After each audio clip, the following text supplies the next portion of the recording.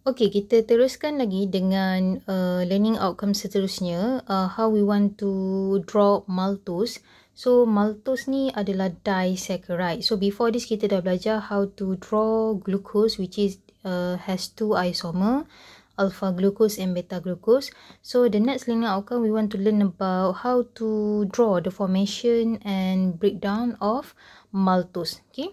So, untuk maltose ni, maltose adalah disaccharide dan dia terhasil daripada glukos tambah glukos. Tapi glukos yang mana satu?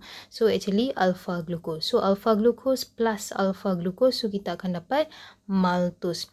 So, yang ni yang kita nak belajar hari ni, macam mana nak draw the formation and breakdown of disaccharide. So, dalam kes ni, disaccharide kita adalah maltose lah. Okay.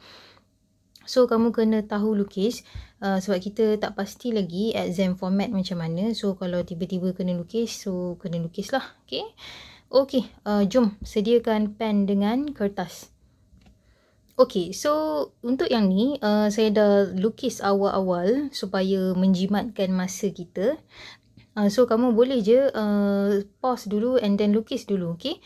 Okay, so katakanlah soalan tu berbunyi draw the formation and breakdown of maltose. So maltose kita tahu dia adalah disaccharide, and then dia minta juga name the chemical reaction that takes place and then label the bond. Okay, so hari ni kamu akan belajar ada satu nama bond, satu term barulah yang kamu akan tahu untuk hari ni. So, untuk formation and breakdown, disebabkan dia soalan minta dua-dua, formation dengan breakdown. So, kita akan lukis anak panah reversible ni lah. Okay, satu formation menjadi lebih besar, molekul lebih besar, which is disaccharide, maltose. Satu lagi breakdown daripada molekul yang besar jadi balik monomer dia lah, subunit dia, which is alpha glucose. Okay. So, first thing first, untuk dapat maltose, which is disaccharide, ni lukisan ni tak lengkap, kita akan lengkapkan sama-sama.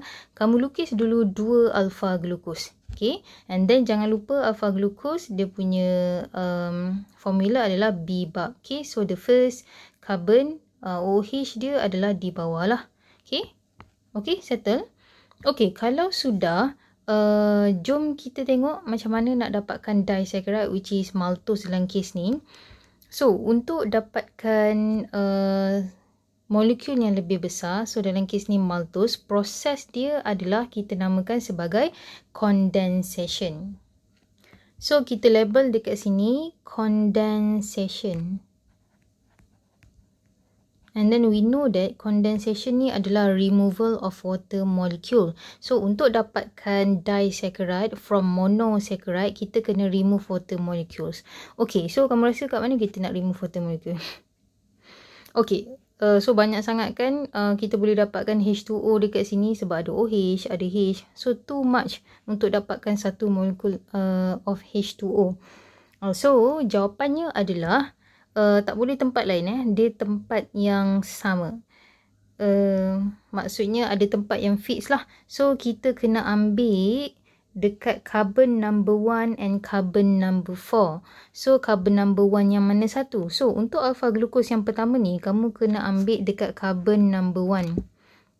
Okay, so kalau tak ingat saya label balik. Untuk kira carbon daripada selepas O ni adalah carbon number 1, carbon number 2, 3, 4 and carbon number 5 lah. So ni carbon number 6, sorry. Okay, so yang ni pun kalau tak ingat label juga.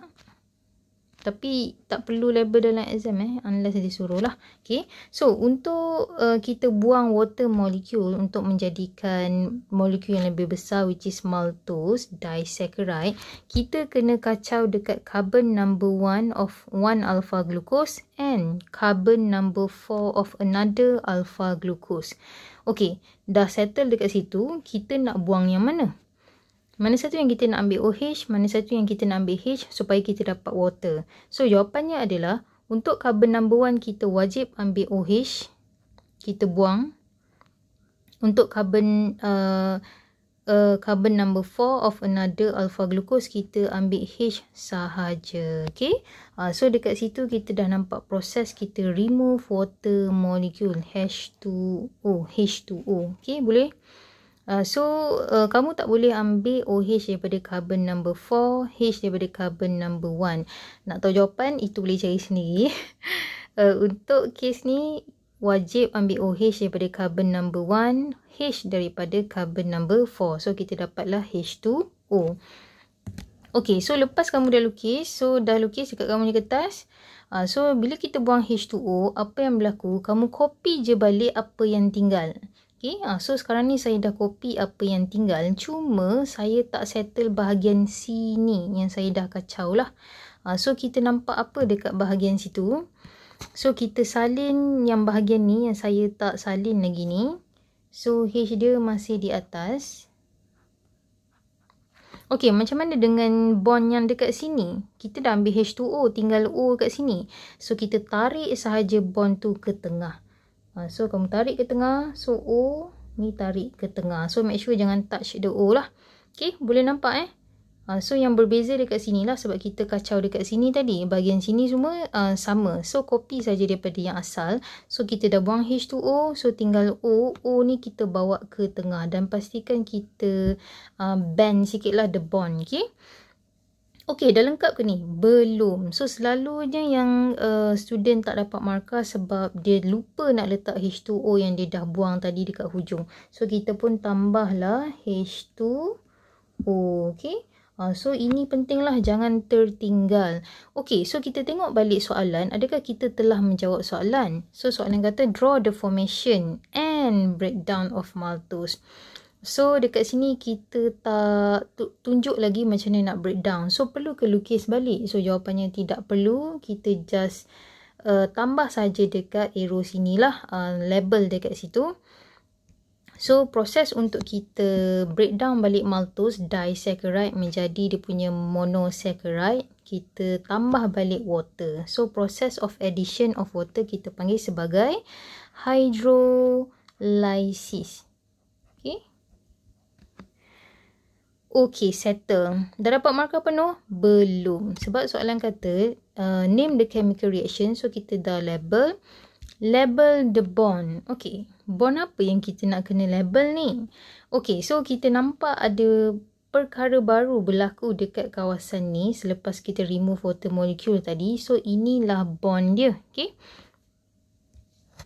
Okay, so disebabkan ini melibatkan karbohidrat, so nama bond dalam karbohidrat adalah glycosidic. Okay, nama bond untuk benda lain macam protein ke protein, nama bond dia peptide bond, tapi untuk karbohidrat nama dia glycosidic. Okey, tapi kamu tak boleh label glycosidic terus. Kita tarik-tarik glycosidic bond, tak boleh. Kita kena tengok. Sebab tadi kita kacau dekat carbon number 1 dengan carbon number 4. And then dia punya monomer untuk menghasilkan maltose adalah alpha glucose. Jadi untuk label the bond, the new bond that is formed from the process, kita tarik dulu macam ni. Kena tarik dua-dua, tak boleh tarik satu saja, mesti tarik dua-dua. So disebabkan dia datang daripada alpha glucose monomer dia, so kita tulis alpha and then dash. And then disebabkan kita kacau dekat carbon number 1 dengan carbon number 4, so kita tulis alpha 1, 4. Okay, boleh? Okay, disebabkan ini adalah karbohidrat, so nama bond dia adalah glycosidic. So apa yang kamu kena buat? Alpha 1, 4 glycosidic bond. Okey, boleh? Okey, kamu rasa settle dah? Jawapannya dah settle. So, kita dah dapat full mark lah. So, mungkin kita boleh dapat 5 markah dekat sini. Okay? Lukisan yang betul 1 markah. And then nama proses. Ataupun minimum kita boleh dapat 3 markah lah sebenarnya. Lukisan yang betul. So, kita akan check betul-betul lukisan kamu. Kalau betul 1 markah. And then name the process 1 markah. And then name the bond. Okay? Alpha 1, 4 glycosidic bond. So, saya ulang balik kenapa kita mula dengan alpha. Sebab monomer of maltose adalah alpha glucose. Kenapa 1,4? Sebab kita kacau dekat carbon number 1 and carbon number 4 of the alpha glucose. Kenapa glycosidic bond? Sebab memang untuk karbohidrat nama bondnya adalah glycosidic bond. Okay, kalau untuk protein tadi contohnya adalah peptide bond. Protein dia ada banyak lagi bond yang kamu kena belajar. Okay. H2O ni pun jangan lupa, dan saya sangat suggest kamu label juga atas ni lah. Mungkin boleh dapat markah lah. Okay. So it's better to label rather than make it empty. Okay. Okay, I think that's all. Kejap lagi satu. Kalau soalan minta formation sahaja of maltose, so yang bawah ni tak perlu tulis lah. So just buat anak panah 1 sahaja ke sana. Okay. Ataupun soalan minta breakdown sahaja. So bawah ni je lah. Atas ni kamu padam. Okay, dia punya arrow. Okay, that's all.